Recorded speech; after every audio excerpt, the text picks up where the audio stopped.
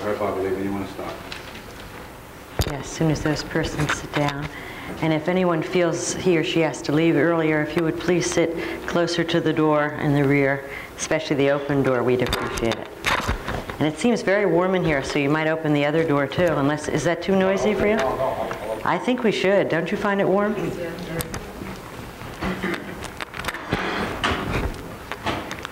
you like water, Lucas? Welcome to Inside New York's Art World. I'm Barbara Lee Diamonstein, and our guest tonight is artist Lucas Samaras, who has made a considerable reputation by his inspired transformations of the commonplace and the banal into art. Samaras is flamboyant, theatrical, obsessive, articulate, and unfailingly original. A very warm welcome to you, Lucas. Thank you very much. You were born in a small village in Macedonia. Not village, town. What is the difference?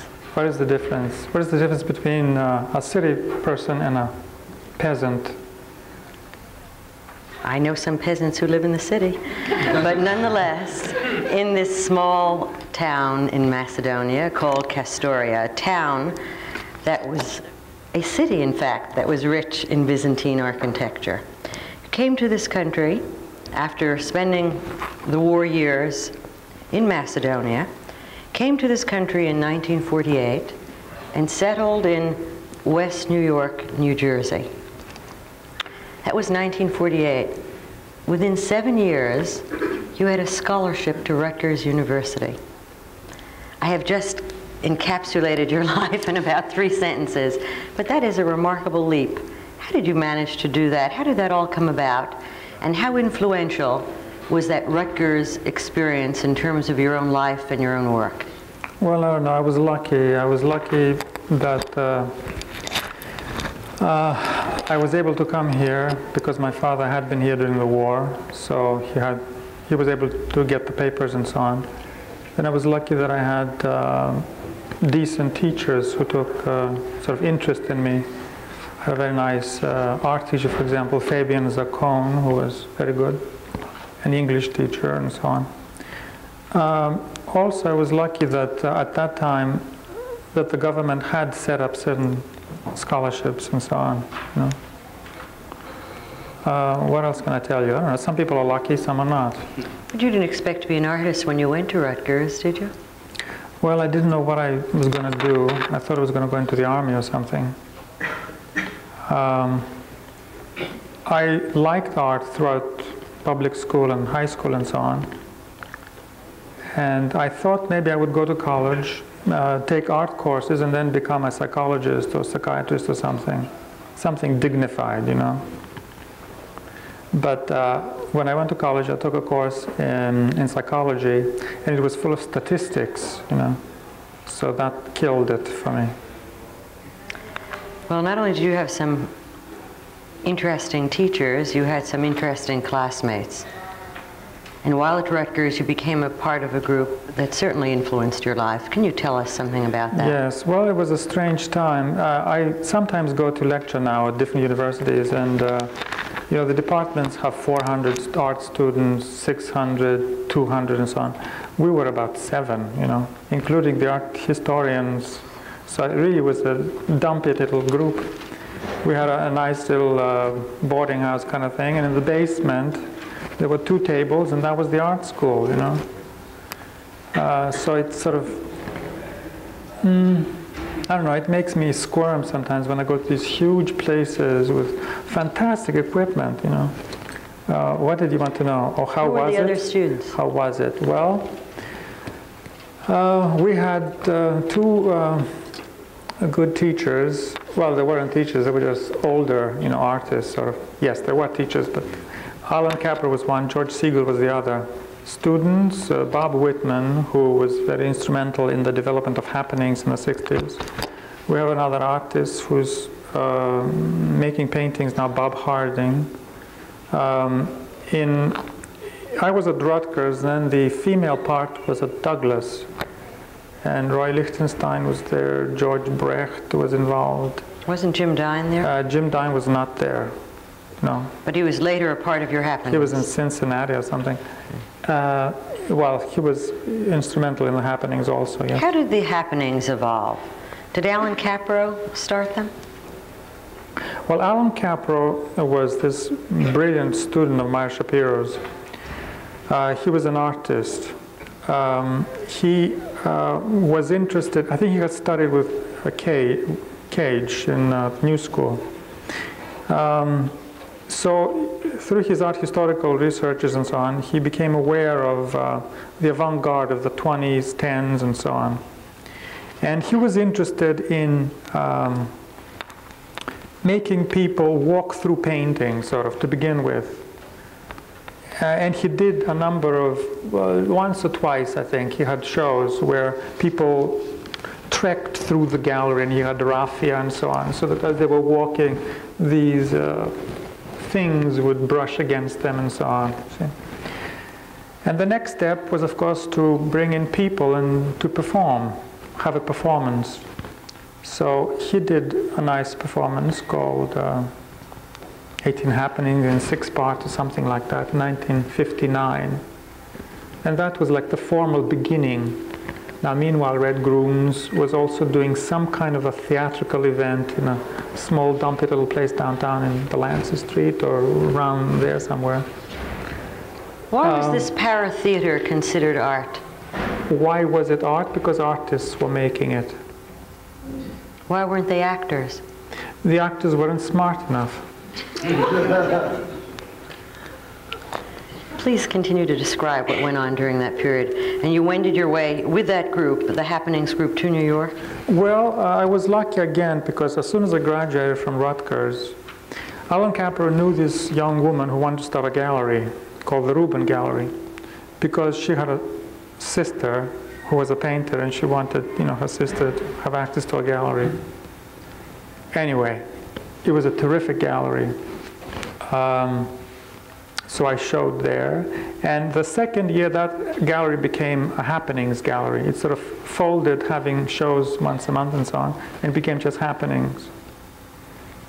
How did it become happenings? I don't know. It was What role did you play in the happenings? Well, I appeared in Alan Capro's because I liked him, a friend, and so on. He said, why don't you do this? And I did that. I appeared, I guess, as an immigrant in lots of them. Not actually calling myself an immigrant, but they used my accents or my theatricality, Bob Whitman was a friend of mine, so I appeared in lots of his, later in Oldenburg's and so on. What did you ask? How did it evolve, and what role How did you did play it evolve? in the happenings? Well, that's like saying, it's too difficult a question, so I'm just giving you little snippets.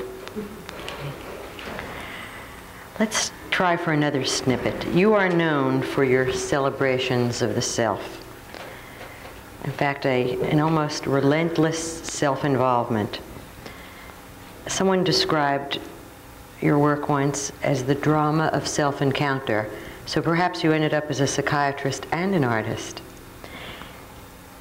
Why does so much of your work deal with yourself? To what extent is your personality the subject of your work? Well, because I was a foreigner, I had to watch myself a little bit more than the rest of you. Now, why did I have to watch myself? I came here in 1948. The climate was much different. I don't know how it would be now for a young person, but then it was different. It was after the war. There were flags flying, daughters of the American Revolution. McCarthy was just around the corner. The Ku Klux Klan, this incredible thing that you heard about. I mean, in Europe, what do you know about the Ku Klux Klan? But here you come in and you see a picture of hooded people, lynchings and whatnot. I'm not saying that they happened then, but it was still active. So it was a fearsome place, If I didn't do the right thing, I may wind up in jail or something. I had to watch it, although I was 11 and a half.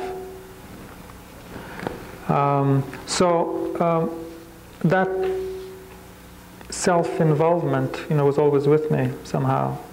So then it was just a matter of professionalizing it, see? somehow I want to take something that other people would consider an insult, turn it around, and make it into a virtue. And is that insult? Now, if somebody told you, oh, we're a narcissistic little blonde woman, you are, you know, well, you take that, you turn it into a weapon, see? And but you think that the word that has negative connotations is narcissism? Well, it had negative connotations before I started. And what do you think you have done to it? Well, I liberated it, I think. And how have you accomplished that? How? Well, how did I do it? With exposure, I think. Exposing, again, parts of myself, either the visual art parts or else the psychological parts, exposing them through some kind of artifice or control or a device like art, so that it was okay then. It was just not a question of just my going in the street and saying, look at me, blah, blah, ripping off the clothes and so on. It was done in a professional way. Now, naturally, when you do something that is a little different than what was done before, the other professionals, you know, object to it. You know, so naturally there's squealing and hollering and so on. But if it's done professionally, eventually you get things done.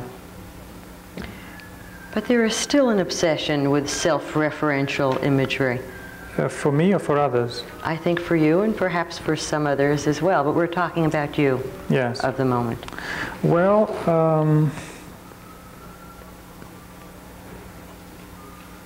you have to try to do what you're good at. You know? Some people are very good at being teachers. Some people are very good being social sort of people, mothers, fathers, and so on. They go out and they make other people happy. They give them things and so on. I'm not very good at that. You know? Whereas I am good at investigating myself and then creating that as some kind of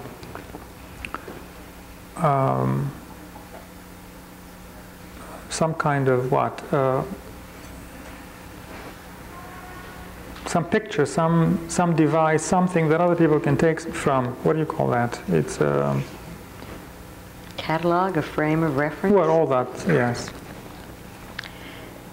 Well, the idea of vanity and exhibition. Example, yes.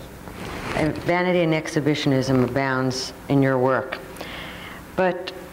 And early on, your own self-exposure and self-revelation and self-examination was thought of as sensational. What has occurred in the most recent period is that the feminist movement, the video movement, and the body art movement has not only placed your work in a pioneering stance, in a sense it has diluted its shock value. Well, Does that intrude on the nature of your work? Well, let me think. There is such a thing as a time, you know, a time at which you do something. And then 10 years later, it's not the same thing, it's not the same time. So some of my work, I mean, the time that has gone since I've done something has made me sort of turn into a grandfather, you know. I kind of like that, and then other times I kind of hate it. But when you are dealing with taboos, you have to face that once you break a taboo, then either you're going to find some others or else there will be none for a while.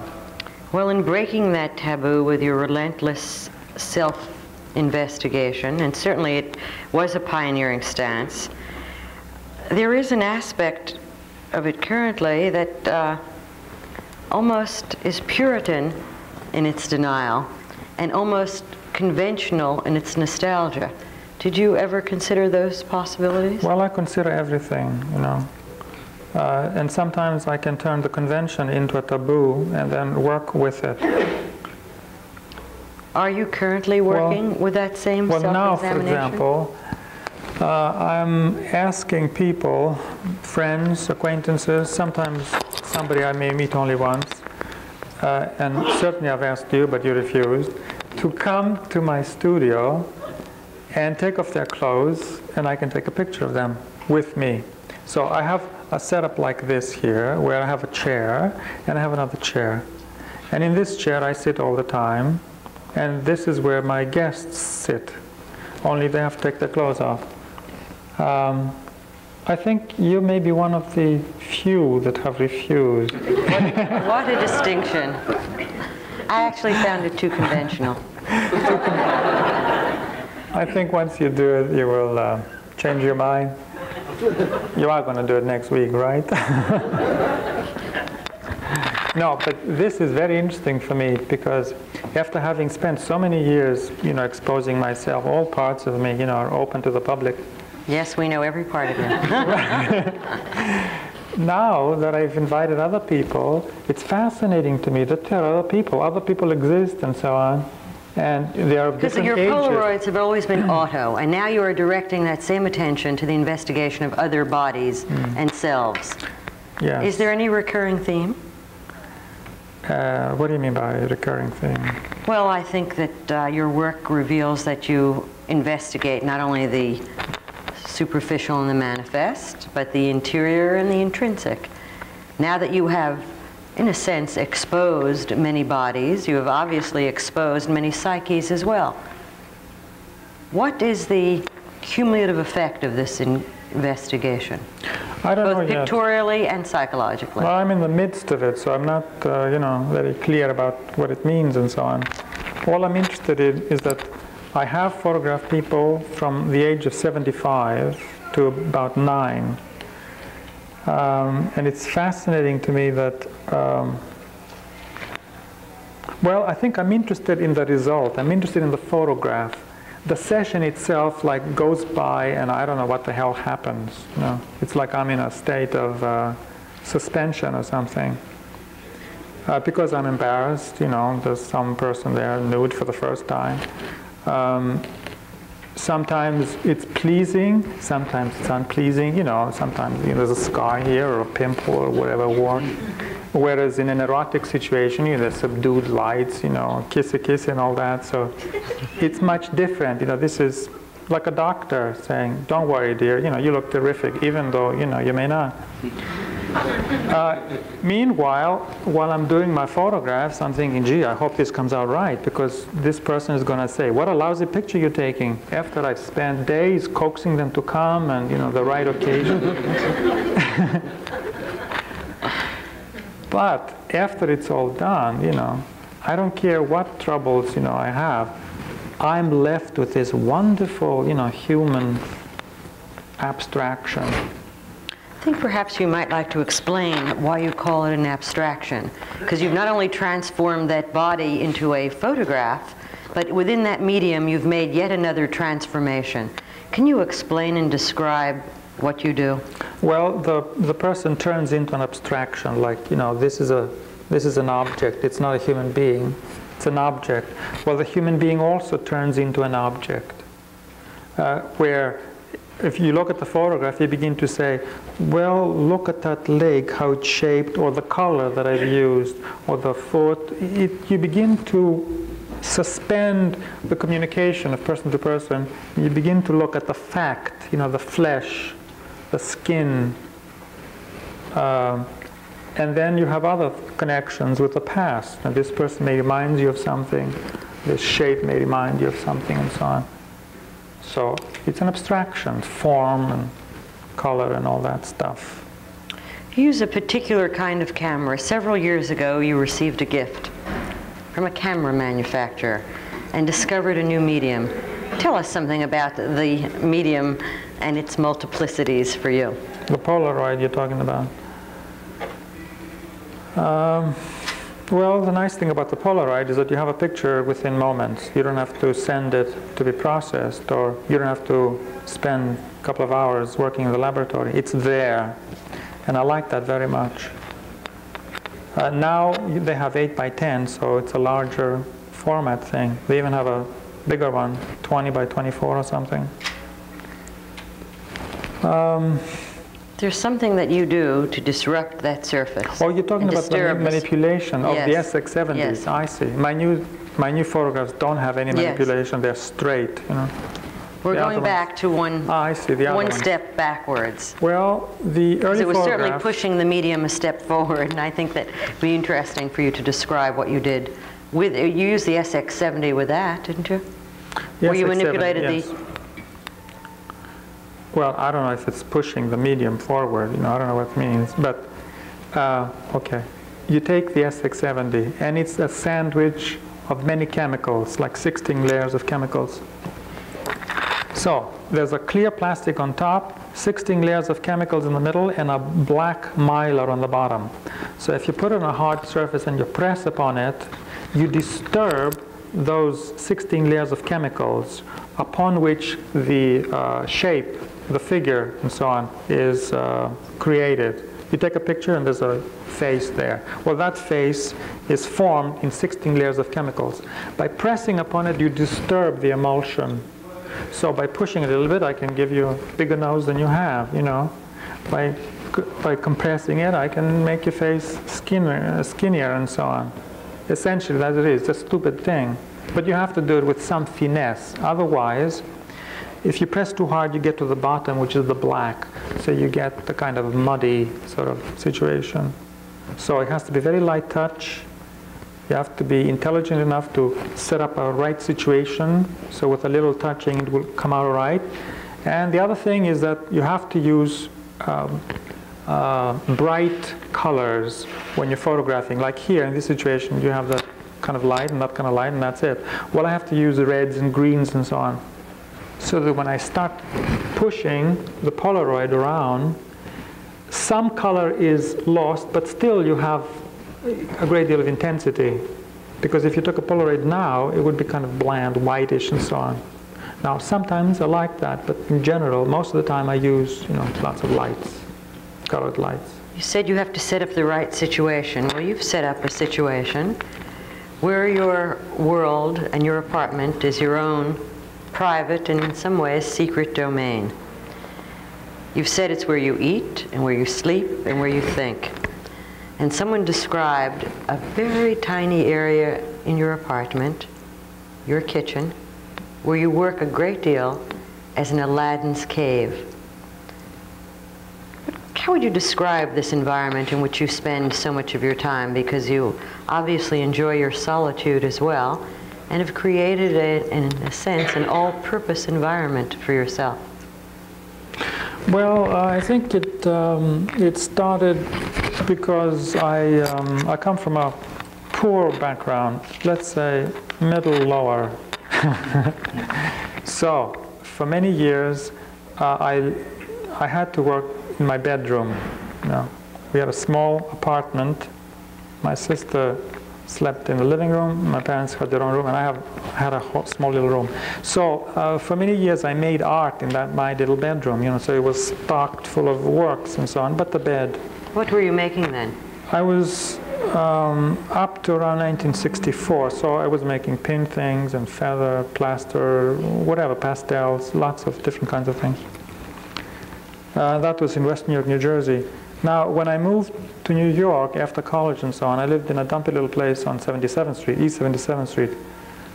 Again, it didn't matter what it looked like, but it was mine, it was compact and so on. And like the first day I remember going there, I was hoping that this apartment would be lucky for me, you know. So I sat down and drew something, and I drew some nice things that later turned into an artwork. Well, the same thing happened when I moved across the park on the west side. Again, I didn't care what it was, I just wanted to be lucky for me. I wanted to be magical, sort of, that this would be the space where I would do something that would be good, and so on. You believe in these mysterious icons? Well, how can you not? I come from, you know, a lot of disasters and so on, and I'm still here, so you have to believe that. So the kitchen, I have a small, tiny little kitchen, but it's compact, and it's I have a nice degree of pressure, you know, not too much, not too little.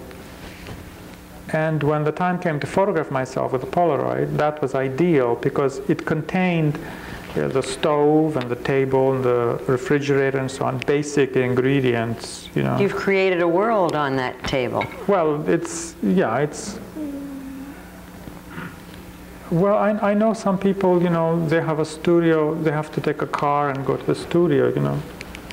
But I sit down, and on my table I can work, and I can go like that and turn on the faucet and have a cup of, you know, whatever. I can go, you see, everything is within, it's almost as if it's a spaceship or some kind of a submarine, you know. So I like that, and I wanted to reveal, or to have that as the subject matter for the photography, part of the subject matter. This creature inside this space, me. There are many people, as I assume many tonight as well. I can recall you're coming here once before and someone saying at the end of the evening to you, I feel as if I've made a new friend, who are continually surprised by your generosity and your warmth. Continually surprised, particularly because of your earlier works. Art that so often dealt in danger. And I'm talking about lethal knives, bent forks, and razor blades, and pins, and all sorts of menacing devices. Why did your art, the art you produce, look like that then, and is that a theme that still absorbs you? Well, I had a dream about a week ago, and it was somebody, it was a relative of mine. And what I was doing, strangely, his face was, you know, sort of in front of me, and I had a knife. And I was cutting off certain parts because they were too loose or something, see? You know, I was cutting a little of the chin off and a little thing. And the blood wasn't coming out, you know, it was all right. He didn't seem pained or anything. And sort of, I finished this chiseling part, and then he went and he took a shower, you know. Then I woke up and I said, wow, what a fantastic dream. God, you know, I hadn't done this before in my dream. So, then the next question. You've done it in your art, because in fact the title of one of your shows was Reconstructions. Okay, now, so, I must have gotten up in the middle of the night, I don't know, maybe the next morning. I sit down and, okay, now, what do I do? Maybe I start writing about it, you know. I did put it down, I think, on a little notebook. And then the question is, let me analyze it, you know, what the hell does it mean? And I remember that I had two models the night before, and I was telling them, well, you know, lift up your chest a little bit because I didn't want the folds. So I was, in a sense, restructuring them, you know, without doing anything. And it worked very well, but I must have used some of that in the dream. But then I decided I don't want to analyze it. I mean, I like the idea that I had this dream, and I remember the image. Let's leave it at that. So, by getting back to your question concerning, you know, sharp things, knives, and so on, I ruined your beautiful little, dumb little... I thought you created something new. No. You transformed it. No, not quite. But you will. I just unbent it, that's all. Let's get back why your art was so I lethal. touched it. I did touch it. I didn't transform, but I touched it. Okay. Now, so that I may give you some answers about why sharp things and so on, but essentially I don't know very much about it. Now, if you ask me, you know, you ask me again, why sharp things, why pins, why? Don't you think people have to attack other people one way or another, whether it's with words or actual physical attack or power or something? Don't you think there's a biological need for you to attack either me or somebody else? No, I don't. Don't you go around the street and say, how dare you, you know, or whatever? Yes, you do. Look at you. Look at the way you're looking at me. Okay, same with me, see? I want to attack. But I don't want to go and physically attack people. Well, I can attack a chair or a cup or something. And then I get pleasure out of doing it, but at the same time I can create something new. And then I let it go. I let other people see it. But I have this need to confront objects or people or desires or just what the hell it is. By sometimes not confronting them. As I recall, you studied early on with Stella Adler. And your theatrical training obviously has in some way influenced your artistic fancies. I wonder if you would tell us how studied those exercises are and how important they are to your work.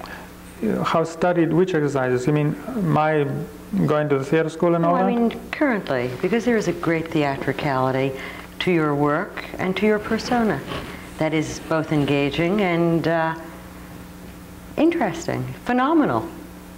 Well, again, it has to do with being aware of what you're doing. You know,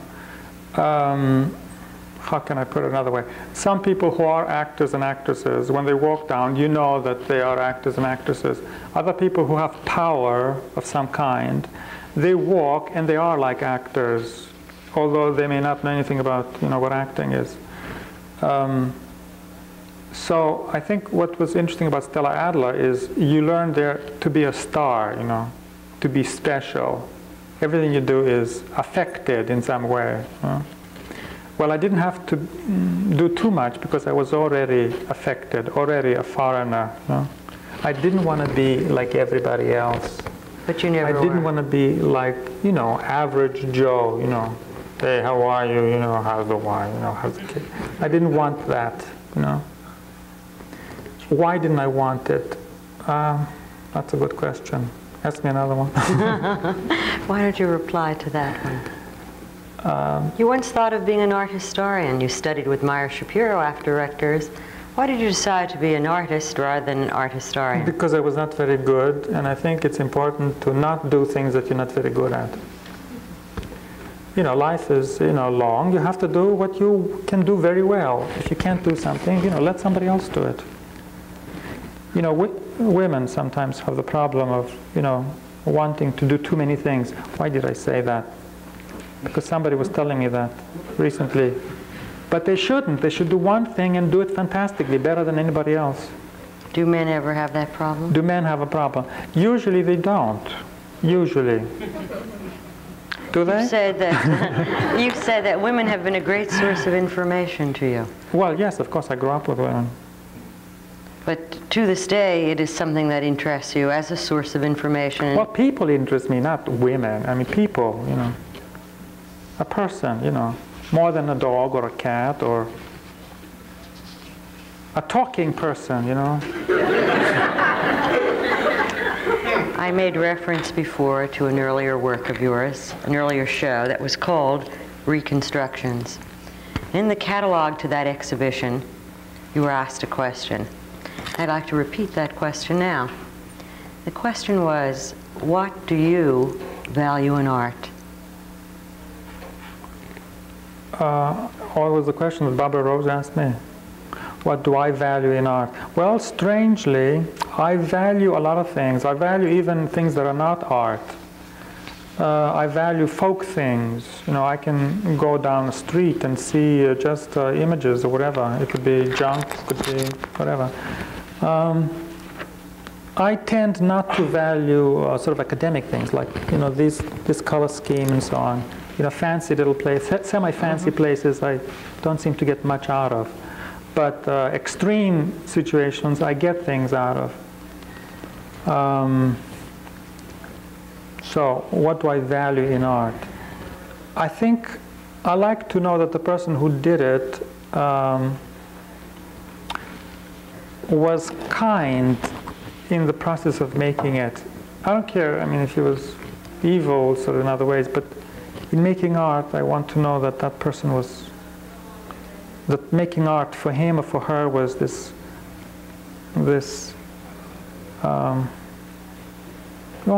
kind gesture, you know. Does it make any sense? Yes, of course. I might remind you of your answer then, because perhaps you would like to extend it. The reply to the question, what do you value in art? And your reply was unpredictability. Well, that was for me. I want to be unpredictable. Do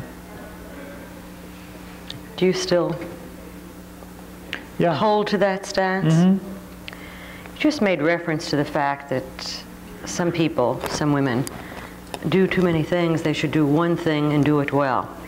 One of the things for which you are celebrated is the diversity of your work. Well, I can that you work in so many different styles. I can do a lot of things well. That's different. Why is that different? Why is it different? It has to do with doing them well. Now, if a woman happens to do a lot of things well, fine, terrific, do it. Your work transforms actually every aspect of human life. And your work aims to demonstrate that. Almost everything that you have done in some way is a transformation or a reconstruction, if it is in any dimension. And I'm thinking of the work of last year that viewed abstract art, abstract expressionism in a whole new way. You discovered a new material that was literally material, fabric. How did that work evolve, and would you describe those massive 8-foot, 9-foot canvases that had stitched fabric on them? Is it possible to describe the work without seeing it, and how you came to that, to the use of and choice of that kind of material? When I was becoming an artist, in college and so on, I saw certain areas to go into. One had to do with the figure, right? Finding some way of making artwork that involved figures, people, not dogs, although I did paint a dog once, doing something nasty with a woman.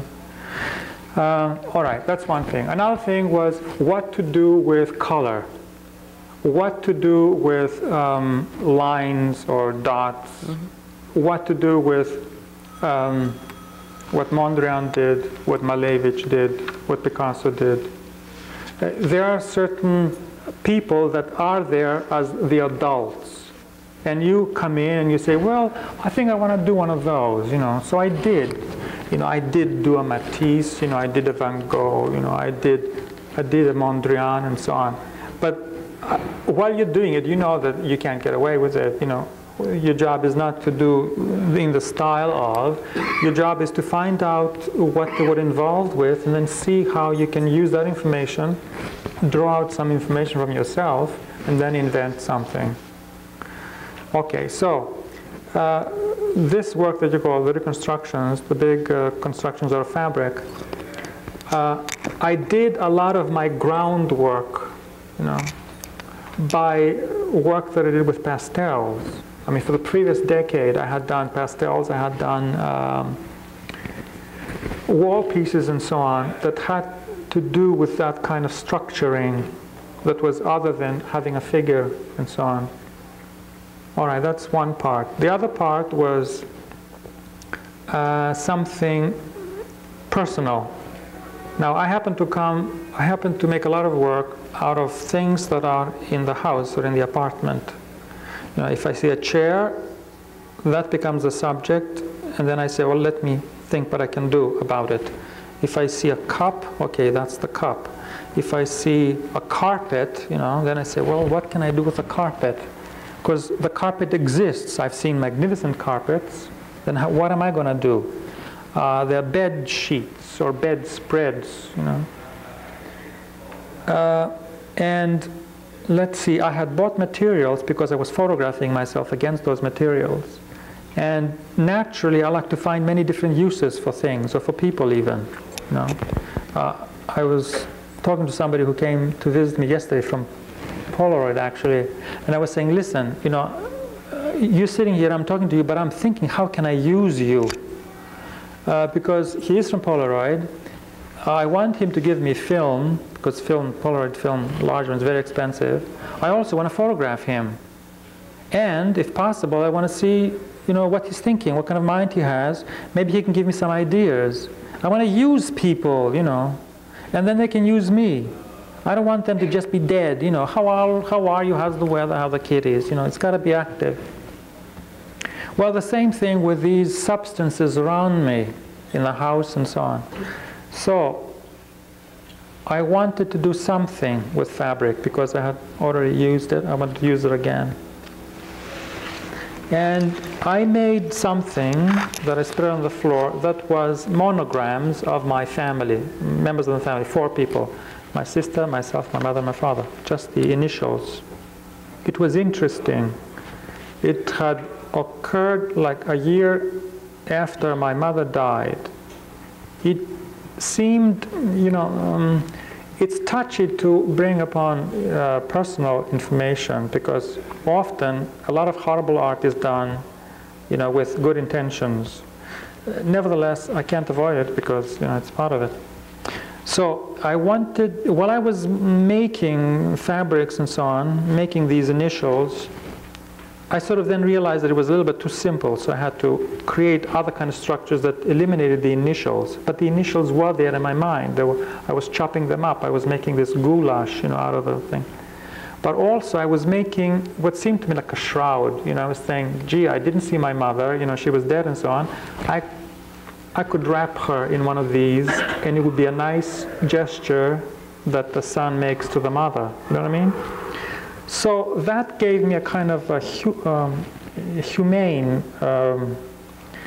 familial sort of instinct to continue, to pursue this, Then it was a question of clicking your mind and saying to your mind, okay, now you better come up with something good, because this, you're going to wrap your mother with it. You're not going to, show it to some fancy dumbbell or something. You know what I mean? It's a serious event. Okay.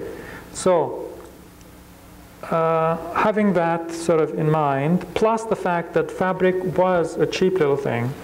Now we have had fantastic creations by the quilt people, 19th century and so on. Fantastic. Whitney Museum had a nice exhibition. Nevertheless, it was still the area of tchotchkes, So it was another taboo area. It was an area that was loaded and so on. So I felt, that's it. Let me do something. It was fashion and chic. Yes. It was a remarkable thing that you accomplished. But I wonder if you'd go back to that earlier question. Why do you work in so many styles? And where do your ideas come from, Lucas?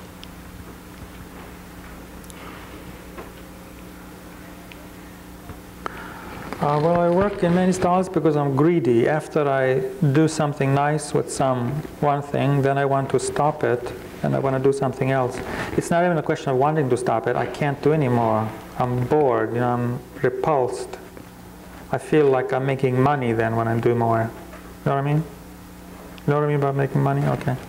I don't want to make money, I want to make glory, but not money. What do you do when a dealer, and not necessarily your dealer, because I don't think he would do that, says, this year it's paintings, make paintings? No, a dealer, a distinguished, well, no. You're some quoted do as say having that. said that. Some, yeah. What do? You just change galleries. But does that happen? Yes, sometimes it does. What are you making this year?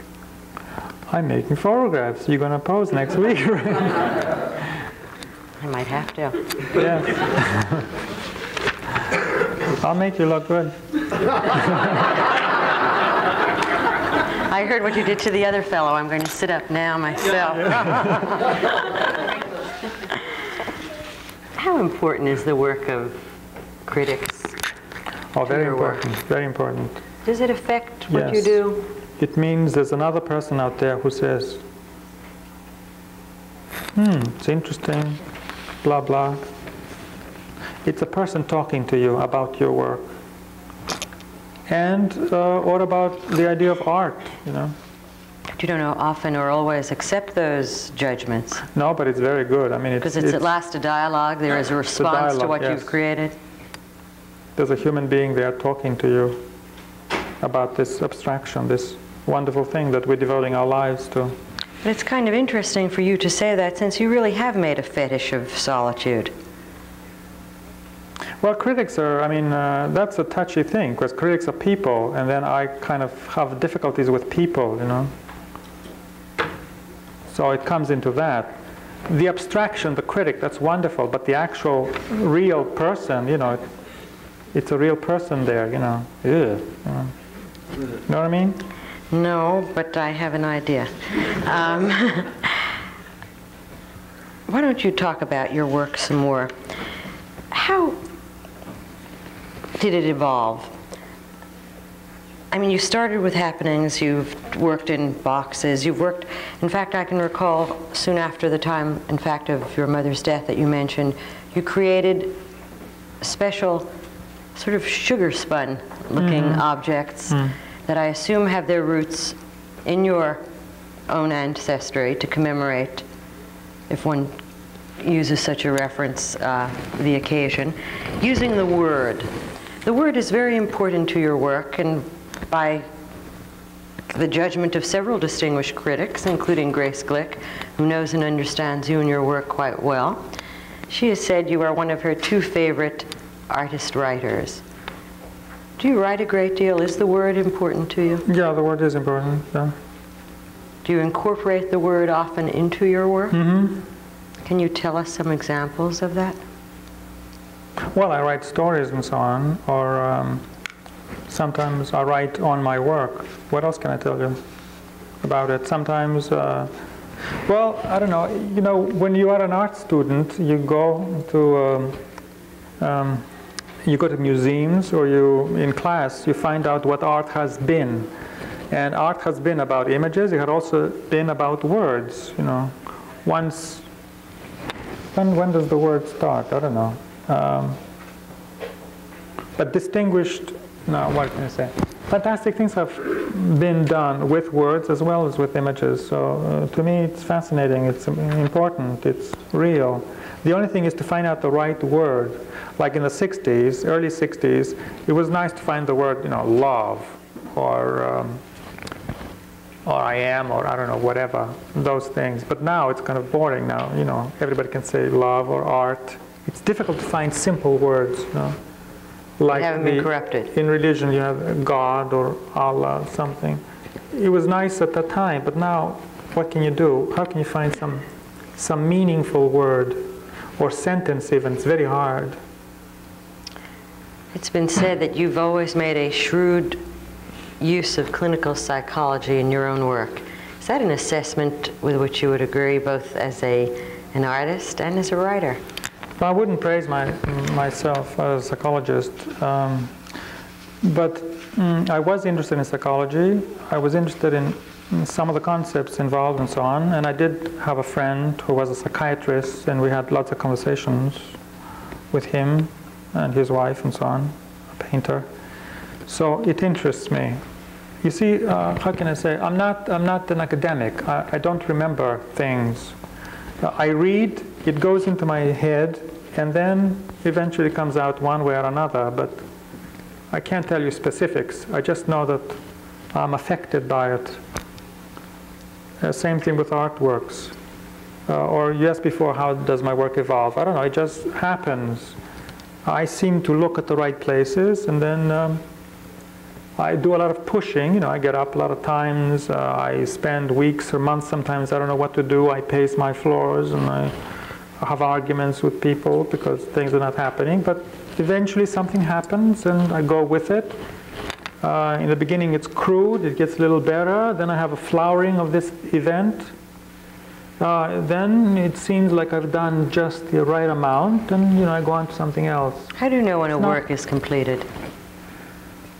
Well, you invite your friends, and they make a comment or two. You gauge, you know. They come, they go. You kind of remember what they said. You say, "Let me see, is that true?" You say, "Gee, maybe it's not." You invite another friend, you know, another point of view. So you find one who agrees with you.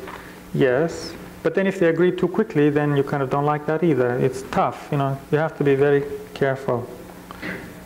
As you're developing into an artist, you also have to develop as a critic. You know, you can't depend on somebody else criticizing you. You have to do it. So criticism is important, very important. To the works of what other artists do you most respond? Well, at the moment it's kind of dead, so you know, there's nothing much to respond. Usually I respond out of jealousy, you know, if I think that somebody else is doing something better than me. And when did you last have that pang? Don't ask me. But it happens. Well, you say that nothing is happening. there are those who think that would describe the current art scene, would characterize it as there being no dominant school of art at this time, that it is characterized by diversity and multiplicity. There are those who seem to be concerned about it, and others see it as a time of greater ferment than ever before. How do you evaluate it? Well, I'm hoping that it's very good. I'm hoping it's like the late 50s where nothing was happening, a lot of imitations, a lot of garbage, but it was the time when this new movement. So I'm hoping for the 80s, 81, 80, 81, something will happen. And what do you expect that to be? No, I wouldn't dare, you know. It's none of my business. It's none of anybody's business. Let it happen, you know. Don't push. It has to come by itself, you know. It's not how you described how you created your own work, then. I don't know what I'm going to do next year. I mean, I know what I'm going to do next week. I'm going to photograph you, but I don't know what I'm going to do next year. That's ridiculous. What is your most prized possession, Lucas? You're surrounded by examples, wonderful examples of your work. Quite an array of memorabilia. Mm. It is an environment that you've created. Among those things, or not among those things, what is your most prized possession? I think the work that I'm just doing seems to be the most important for me. You know, as I'm doing a new body of work, I get this fear that my house is going to burn down, somebody's going to come and rob it, you know, water's going to come on the top, it's going to be destroyed. And then once I show it, then it sort of relaxes my tension. So that's always the case, no matter what you're working on. That's always right. Even if I do a piece of garbage, you know, that I later find out is a piece of garbage. Do you plan to show that work? Yes, of course. No, but anytime soon. Yes, in the fall. The fall of 1979 at the Pace Gallery? Well, yes, I think so. Yeah.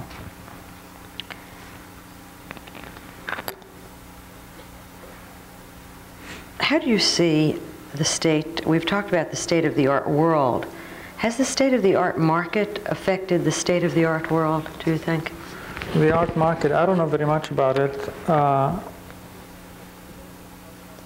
Has the state of the art market affected the art world? Probably, but it always was the case. Even in the 50s, when you had maybe only 10 buyers, still you had, you know, some people who were making things just for the buyers, kind of. And now you have, of course, a lot more artists, a lot more people buying and so on. I've been asking a question of lots of artists that came here that isn't really a very fair question, but I think I'll ask it anyway. And that is, regardless of price or availability, if you could choose any objects, what would they be? What do you mean, any objects? That you could choose because they so interested you. From the outside? Yes. Any works of art, any objects? Painting, sculpture? I don't... Antiquity. You see, I buy things, but in order to use them, in order to photograph them or something, I really don't want to have anything for itself. I don't want the responsibility of preserving it and all that, you know. I doubt that I would get anything.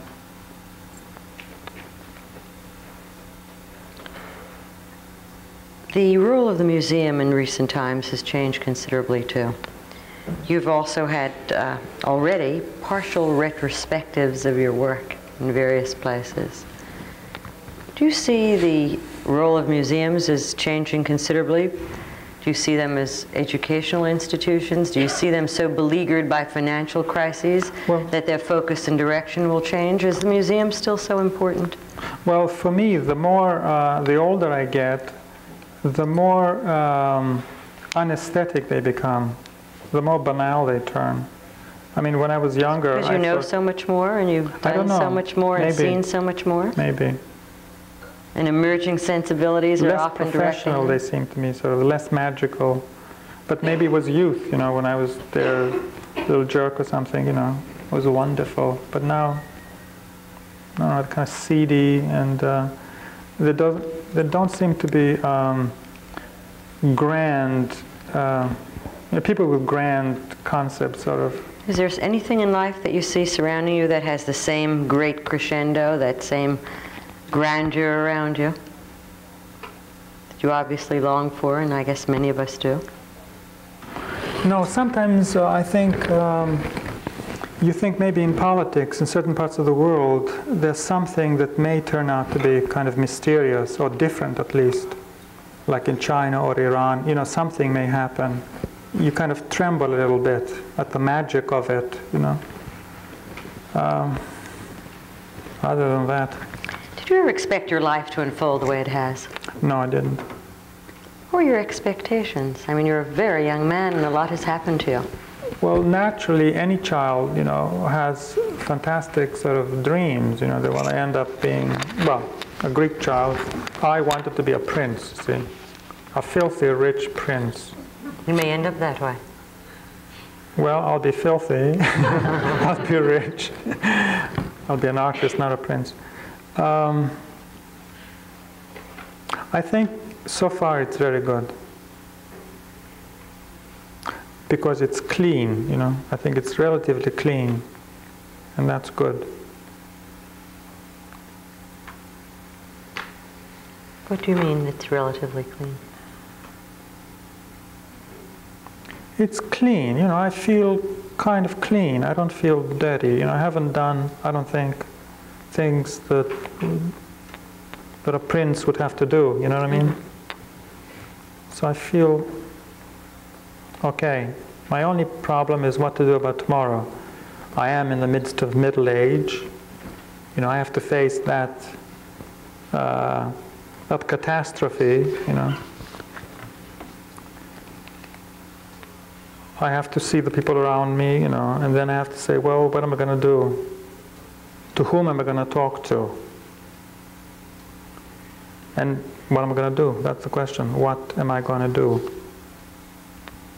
Whatever it is, we know it will be of considerable interest. Thank you very much, Lucas Samaras, a remarkable artist, to talk with us in such a consequential fashion. Thank you. Thank you for being with us, too. And now, what we do is ask the class to join in the interviewing process. If you have a question, won't you raise your hand and I will call on you. And if you care to, please identify yourself by name. Does anyone have a question?